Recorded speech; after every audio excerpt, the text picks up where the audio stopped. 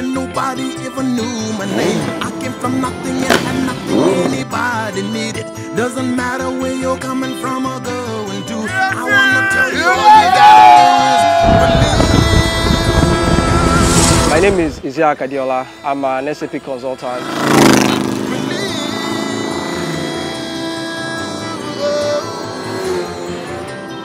My name is Olayinka David Ilegbede, aka Gbedo. Professionally, I work for Procter & Gamble Nigeria Limited. I'm what you call a business operations, planning, and market initiative leader.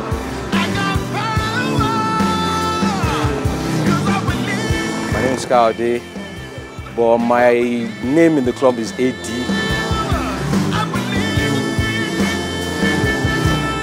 My name is Ogunkeye Oluseye Ayowole, aka Chariot. I'm an information security expert with InterSwitch Limited. Today, we're rolling to Ilorin, Kwara State with the Eagle. The baddest motorcycle group in the world. My name is Tunde Bidero. I'm a businessman. My name is Mark Akdogan. Professionally, I am an IT analyst. My name is Benga Debola. I am an educationist by profession. My name is Momodu Isa. I've been riding for 7 years. My name is Okagbari Shilosin Jesu. My name is Ali. I'm into filmmaking, general visual production. My name is Ikenna Michael Anazudo. I'm a caterer and I'm a direct sales agent. My name is Okpeyemi Fodeke, but they all call me Fodex. And I'm an architect by profession. Tony Adebola is what I was christened when I was born. Generally known to my friends as Mr. T. I provide logistic support in the petroleum industry, both upstream, downstream. Been riding for a little while, maybe like 30 years. We're going to an orphanage. I mean, the Eagles are just wonderful people to roll with, right? So we decided that instead of doing road trips, we do community service. And we chose Kwara. Kwara is slightly communal. I can tell you, you'll see why I say so when we get on the road. But it's going to be a very, very hectic trip, but full of fun. We're going to see an orphanage called the Kwara Children's Home. So as we leave now, we're heading straight to Ibadan. Ibadan is roughly, normally 2 hours, but we're on bikes, so hoping we can cut it short. We'll be doing stopovers to fuel, say hi to guys, pump up our hands, and hit knuckles from Ibadan. We'll hit Oyo State. From Oyo State, we'll get to Ogbomoso, then Eyenkori, then Ilorin. So basically, this is what it is. It's community service on bikes, mad bikes, but then it's gonna be fun. Really, really fun. So you stay with us and let's go together. All right.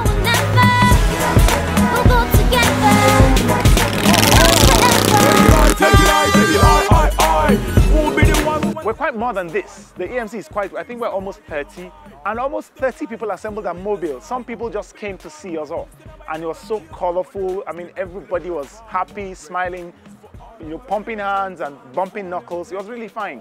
Everybody in EMC feels like family members to me, feel like brother and sister, and it's just been an awesome experience hanging out with them.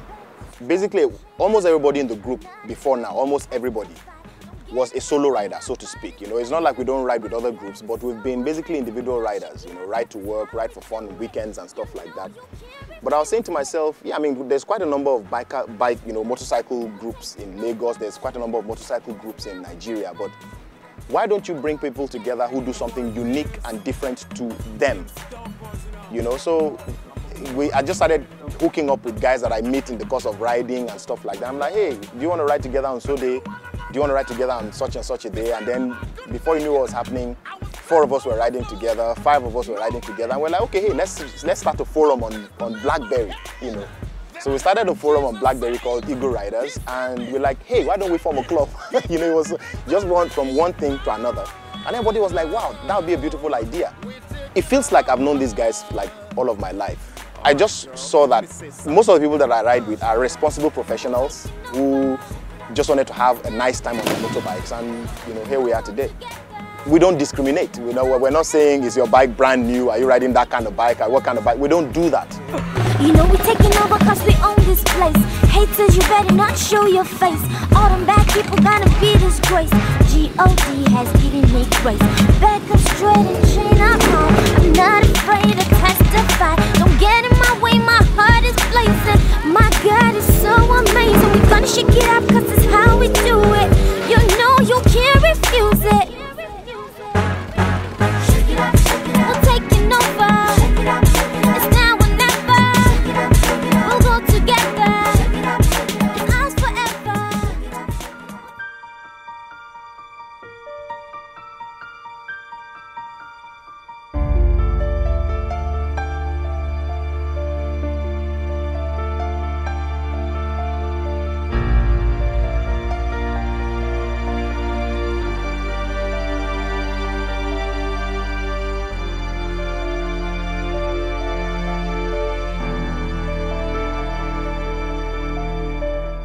The Motherless Baby was a very humbling experience for me. It makes you appreciate what you have.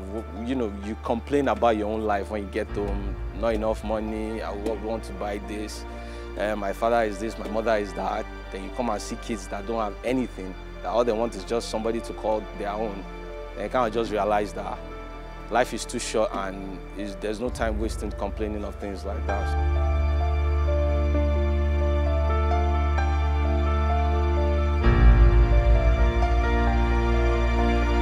The striking thing for me was when the orphanage manager said something like, I think he used the term called non-adoptable. They said they have non-adoptable kids that will basically be there all their lives, till they die. I mean, for me, that was like almost like a breaking point yesterday, because here are kids who have, for no reason, it's not their fault, they have sicknesses that they can't control, epilepsy, cerebral palsy, you name it. And what the man said was that they would live and probably die in that home because nobody's going to want them. And you start to realize what privilege you have as a human being. When you're all good, I mean, you have a family that loves you, you love your family back, you have a great job, awesome people, you ride a lovely bike. It's a real contrast to what you see at the orphanages, and that's why it's critical that we learn to do this kind of things once in a while to make life just a little bit more meaningful. I began to appreciate God for keeping me alive for my kids, because I know what it means if I'm not there. And also it makes me look at life in a different way, particularly when I held that 3-week-old baby in my hand, who I was told was abandoned from day one. It tells me how wicked this world is, and it makes me want to feel, okay, what can I do? I have friends, I have mentors who've been at it for many years, trying to have a child, conceive and all, and it never seems to work. Then you go there, you see children, like there's a baby I carried yesterday that was 2 weeks old yesterday. She was abandoned on the same day that she was born.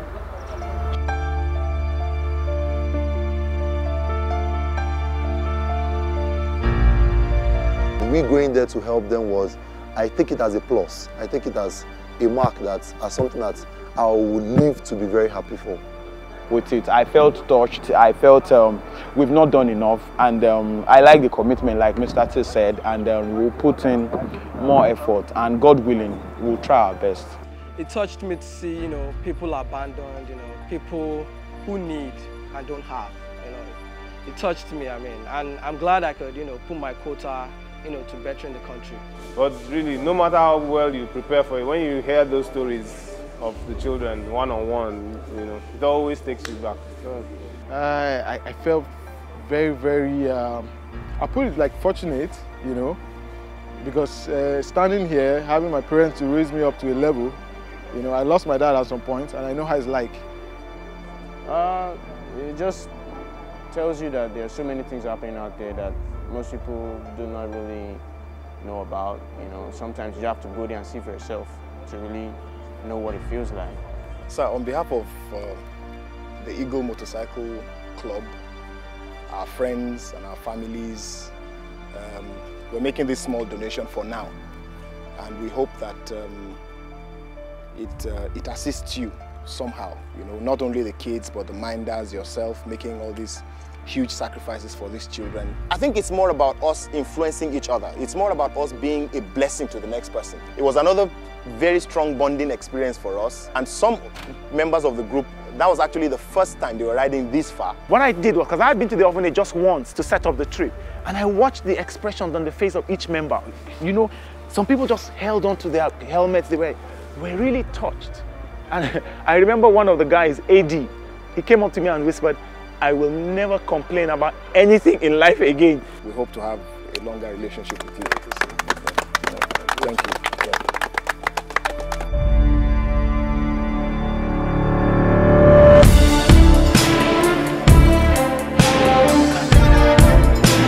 Since El Sharut, live to ride, ride to live. I'd like to shout out to Zakia, my girlfriend. She doesn't want me to ride, but you know, I love you, babe. To the EMC guys that couldn't make it here today, you guys missed a big one. Next time, cancel all your plans for our next ride, okay? Shout out to Short Short Shook Shook, Ayagbedo, miss you love. We're having twins soon. I'm gonna see you in a few days, just about 5 days. I really miss you. Hello to my son. It's about going to 4 months now. You know, hopefully one day he too will come on the two-wheel. I know my wife doesn't agree with that. Okay, I want to give a shout out to my siblings and my parents. They don't know I'm on this trip. They would have done everything possible, even if it meant arresting me to prevent me from coming from this for this trip. I just want to give a shout out to everybody riding. You know, live to ride, ride to live, ride safe, don't be reckless, whatever, man. Just ride. To EMC, I want to make a big shout out to Mr. T especially. 2 shout outs. One to the EMC crew, and that involves everybody who came with us, you know, the guys in the background, you know, my brother Ayo, we work together in the office, Taye, Mutiu, the crew, and secondly to Ant Hill Productions, the guys behind the camera. The reason why we're working with you guys is because you're so awesome, not awesome. Well, maybe you're awesome from today, but you guys are awesome. So to EMC and to the Ant Hill crew, you guys are the best, and I love you guys too much. Everybody's going to be talking about the Ilorin ride for like days to come now. So I think the next big, I hope I can say it to the president, the next big thing is Ghana. Lagos, Ghana, that's it. Take it or leave it. Lagos, Ghana, that's where we're all going. And they know it. We're going to Ghana, right? Lagos, Ghana, so that's what we're going to do next.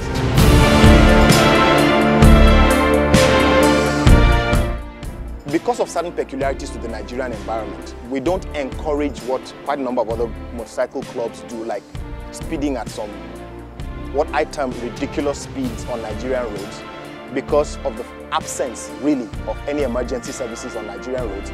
We will not endanger the lives of our riders. We won't go to places where we know there's unrest. We won't go to places where we know that the lives or the well-being of our members are endangered. We will not do that.